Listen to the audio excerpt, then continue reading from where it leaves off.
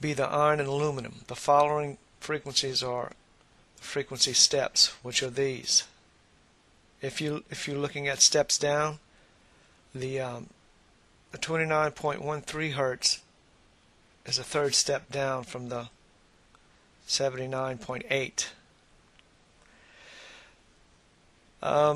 Notice the third frequency of silver and the first frequency of silver or wood. The frequency for silver and iron or aluminum was a few hertz off, and it's close enough for that size target to respond. Plus the fact that the silver in the sample enhanced the response. The sample that I tested had a radius from 9.8 to 16 feet. This sample has been the largest swing of frequency movement I have seen, which was 68.75 hertz to 112.24.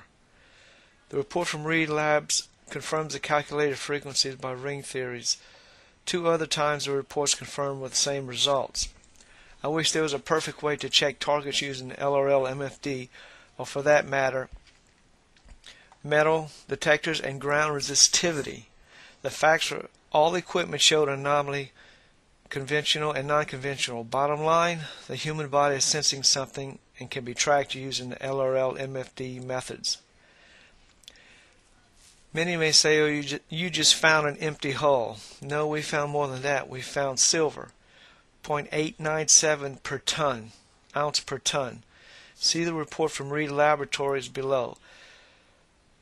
With each find, we are enhancing the frequencies and learning more about how elements combine and affect the frequency needed to locate a target. Let me say that the target was tracked almost a mile and pinpointed exactly using the LRL500. Without IC and EWC, you may never know where the anomaly is that is causing the rings in response in the first place. Okay, here's the report from Reed Laboratories. You see aluminum. Let me zoom this up a little bit, get a little closer.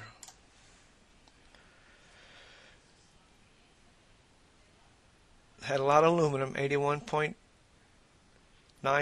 per ton, and the next highest was iron, I believe it was, which was 211. So we take the two highest ones normally, or the three highest ones if there's a third, but those were the greatest two in the survey, and we combined those frequencies, and that's how we came up with that frequency I just showed you. Now the silver and the precious metals are done on a different test, and here it is.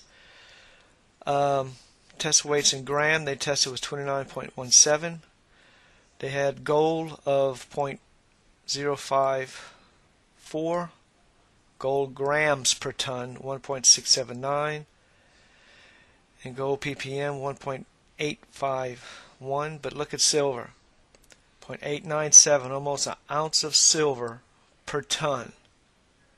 So we did find silver, we did locate silver, but it was the wrong type. We was looking for something in coin form, and obviously there's no way to set the unit for that, and if anyone tells you that they can, it's completely bogus. Sorry.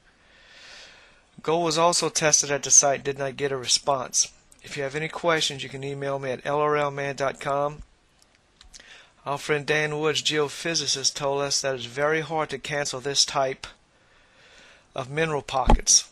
So now we are testing different detectors to determine if these pockets can be canceled out. So we did locate silver, 0.897 ounce per ton. It was not in coin form, but in silver just the same. Even if there was no silver in the sample's combined frequencies of iron and aluminum, which came up to 72.45 hertz, it was only a few hertz off from the silver frequency they were using, which was 79.8, showing that combined element frequencies can end up on or very near the frequency you are using. Thanks for checking out the report here. This is a report on anomaly that was from Kentucky, and sometimes we'll hit these large pockets like this, and we always do a report on what we find when it's not what we're looking for, so we can tell what elements are in there and their combined frequencies to make sure that they are close to the frequency we were using.